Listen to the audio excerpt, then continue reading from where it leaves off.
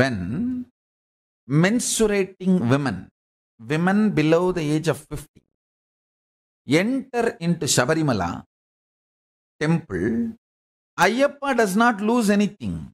Understand? Just few kilometers away from Sabarimala temple, Achankovil, Achankovil, Aryankavu, all those Ayyappa temples, Shasta temples, allow women, where Shasta is sitting with Poorna and Puskala. Hinduism or Ayyappa are not against women. But this Sabarimala temple is dedicated, it is a spiritual ecosystem to keep one signs of enlightenment alive.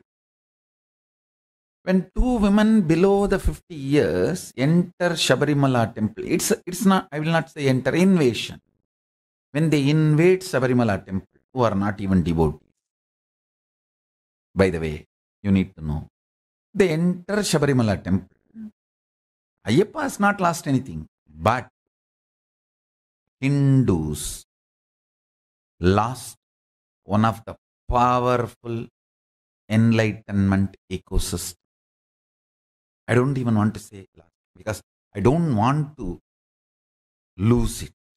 Somehow I wanted it to be revived and maintained and kept alive. I think this is a repairable damage. It's not that this damage is irreparable, but if we decide to protect it and not allow